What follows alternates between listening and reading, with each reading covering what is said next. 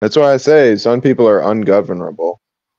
They Yeah, complain about getting shot and the police not doing enough, and then when the police do something, they throw an even bigger fit. That's Yeah, called like being having your cake and eating ungovernable. it too doesn't quite cut it. yeah, they complain on every level too. They're kind of like amorphous with their complaining. So they'll complain that they're getting shot. They'll complain that the police are doing something about it on the scene. The actual police who respond, they'll complain that the district attorney is asking for too heavy charges. They'll complain that the judge handed down a too heavy sentence. They'll complain that when the offender goes to jail, that the jail is not the conditions at the jail are not great. They complain about everything at every step of the way.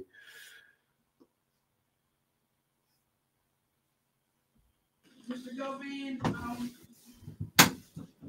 don't have to tell you how serious these charges are. I know I don't even have to go back through that. All right. I also shouldn't have to remind you that you're out on a bond that and the court has put you under some real serious or some real tight stipulations. Yes, ma'am. At this point, the court feels like you're playing and playing fast and loose with the court and these stipulations. Well, ma'am, this is the second video we've done where this sister has brought this guy in. This is the guy who masterminded the Young Dolph murder. And he did it. There's no fucking mystery. When the trial starts, he'll either cop to 40 years or go to trial and get convicted and get life. This guy there's no chance he doesn't get 40 years at least. And he's out on the streets on a bond. The system was not made for that. The system was made for, okay, there's a murder, there's a body.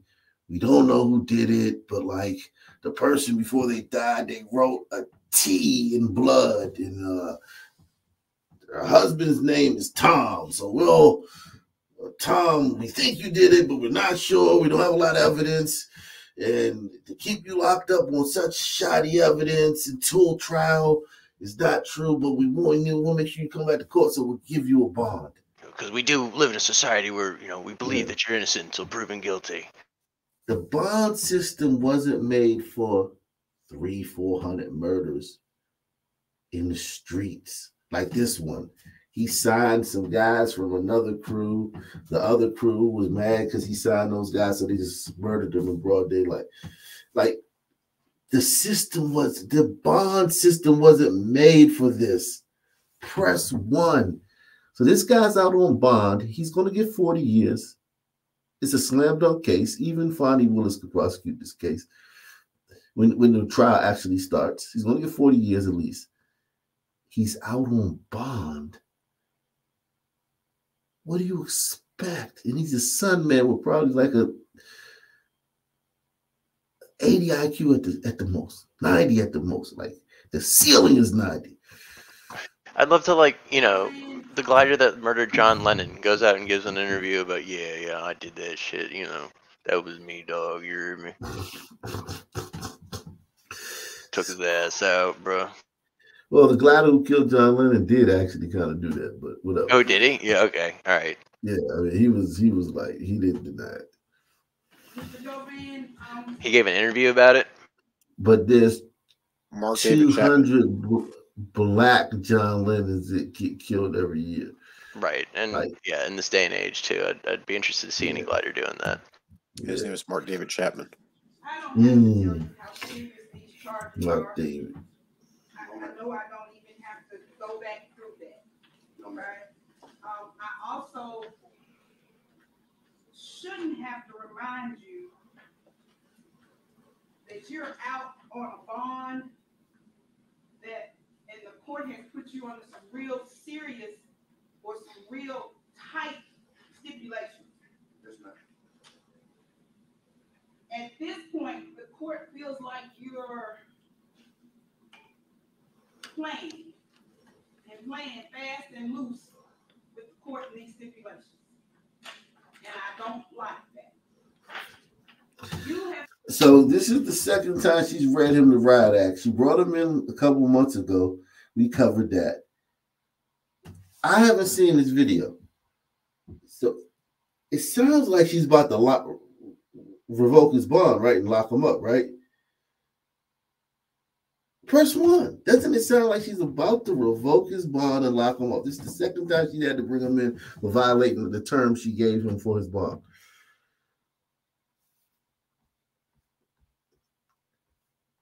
If she doesn't do that, that's just fucking weird. Salute to Run DAZ. He says, let's all take a moment to say thanks to Sons. Thank you for making life so effing awesome. Thank you so much. Bug Off says, hey, should look up 5 teens arrested for stabbing death in Queensland, Australia. It's got a fair number of people talking there. All right, well, we'll look into that. Queensland. I filed a motion with your attorney asking me to review your bond conditions. And before we could ever do that, I get a message from a concerned citizen that you're out doing interviews. Whether you're talking about this case or not, you're doing interviews. And the court doesn't like the fact that you feel free enough to do interviews. Well, wait a second, Judge Boone Shika.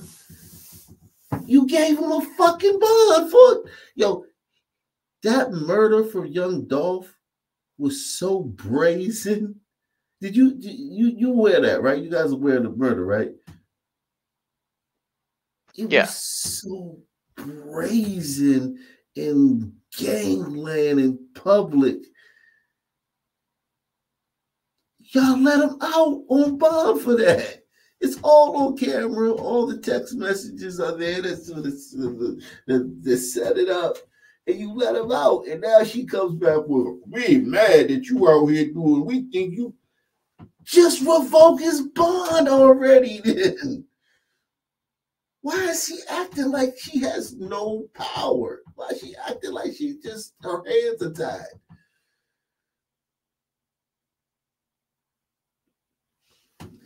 Bizarre.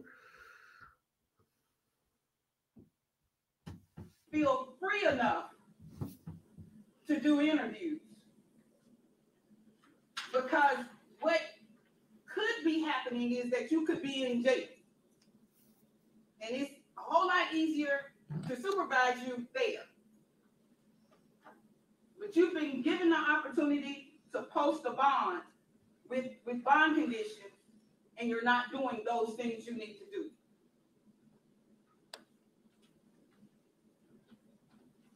We're going to review those bond conditions on March the 1st. Oh my God. Hard hitting. So I looked up the guy who killed Lennon, and he would literally went on Larry King. So I should have probably looked that up before spouting off with my mouth. But I don't think he did it while out on bond for the murder. No, not on bond for the murder. And she just said, oh, motherfucker, and in 2 weeks, we're going to review your bond conditions. Not, we saw what this the second time I'm bringing you in for egregious behavior while out on bond. I'm revoking your bond. Bailiffs, take him to the back. She said in 2 weeks, we're going to review your bond conditions. They're not fit for leadership. They're not fit for public service. Press 1. This case or not, you're doing interviews. And the court doesn't like the fact that you feel free enough to do interviews. Because what could be happening is that you could be in jail. And it's a whole lot easier to supervise you there. But you've been given the opportunity to post a bond with bond conditions, and you're not doing those things you need to do.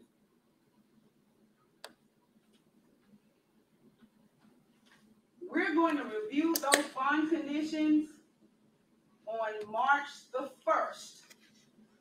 But let me make myself extremely clear to you that if you fuck up again, I'm going to bring you in and blow and huff and puff and yell at you and I'm going to review the read you the petition right on ass. the 25th of February.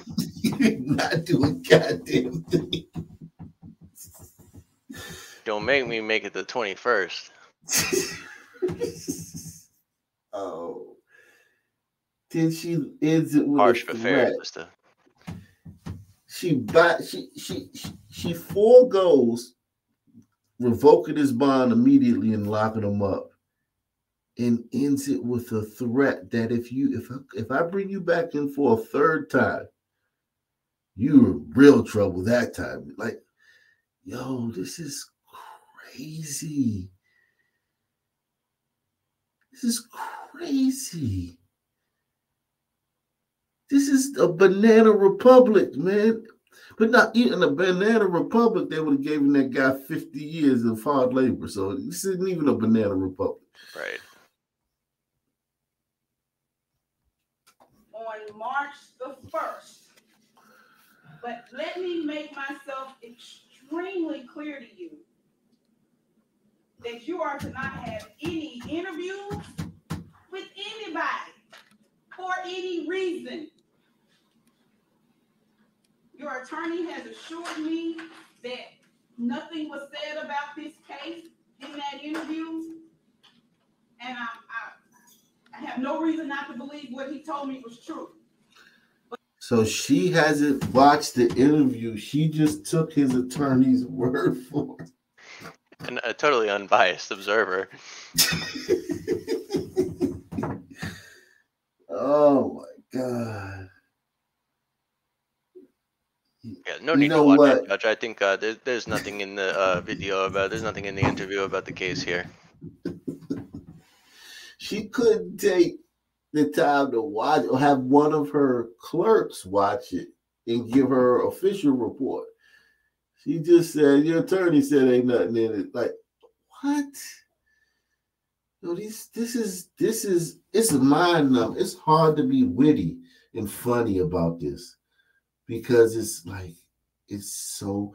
You got Tiffany Henyard, you got Fonnie Willis, you got this one, that one, twerking on the handstand. You got all of them. They all fucking fucked up in some way, and then pops up this judge out of nowhere. It's like, oh God, her too. Like it's like fuck. They come at you from every direction. Exactly. They're like Many roaches. They're literally like roaches, man. About this case in that interview, and I have no reason not to believe what he told me was true. But like I said, you should not be interviewing with anyone. You should not be making any public statements, and you should be in the house. That means not going to anybody's funeral. Put your hand down. You're speaking through your attorney at this point. That means not going to funerals or anywhere else. That means in the house as of right now. Not going to funerals. That's interesting And too. about you not showing up on. That is such a fucking black thing to say because it's like That's a regular occurrence, I guess. Like not be going to funerals. What a weird thing to mention off the top of your head, yeah. That is just a black thing, man. Like he's like the father said, it was a black thing. That's a black thing. Like not to go to the basketball court, not to go to the park, or not to go fucking like you not supposed to leave the house to go to funerals or not. Like damn. Went right to that. Yeah. Yikes. Yikes. Or anywhere else. That means in the house as of right now. And about you not showing up on yesterday or showing up and then leaving because your counsel thought it was appropriate to allow you to go home because you were getting a barrage of phone calls, that's neither here nor there. When you're supposed to be here, you're supposed to be here. This is after he skipped out on it. Were you not on my docket yesterday? You were supposed to be here. Bottom line. And I thought I was. He instructed me not to come.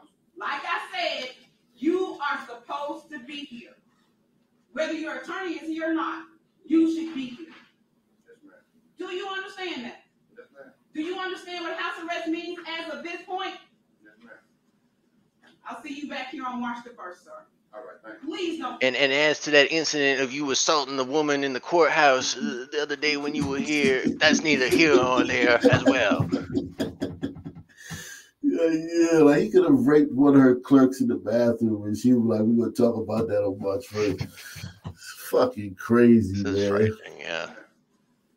I'll see you back here on March the 1st, sir. And it's not like he's in here for like knocking off a liquor store or some shit. That murder, that's the most high-profile murder, other than, I guess, Tyree Nichols, but that's the most high-profile non-cop related murder in that city in the last several years. Like, it was crazy. Like, they literally mowed him down in a cookie shop like 12 noon with like long rifles and shit.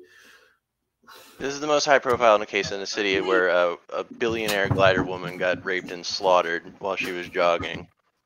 Just to be clear, for the sisters that are like, they always be talking about white women. Yeah, exactly. Please don't give me any reason to revoke this bond. And we won't even have to have this conversation. Yes, ma'am. March 1st. One, if you think he's gonna make it to the first without violating again. Two, if you think he's not. One, if you think he makes it to the first without violating again. Two, if you think he doesn't.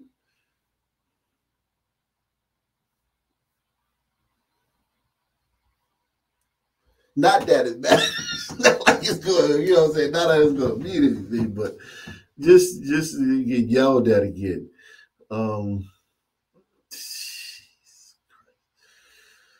My God, man. What a fucking crazy, strange place this is.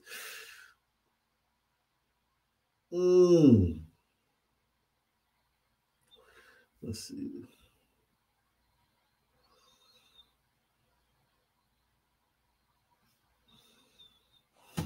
A carjacking in a quiet neighborhood near 84th and Mill last October still haunts the 64-year-old victim. I remember the person coming into my car, pulling me out of the car, pushing me down, fighting me for my purse. As she fought the young man, a neighbor called 911. Some kids are stealing my neighbor's car. They're in her car. They can't get the car.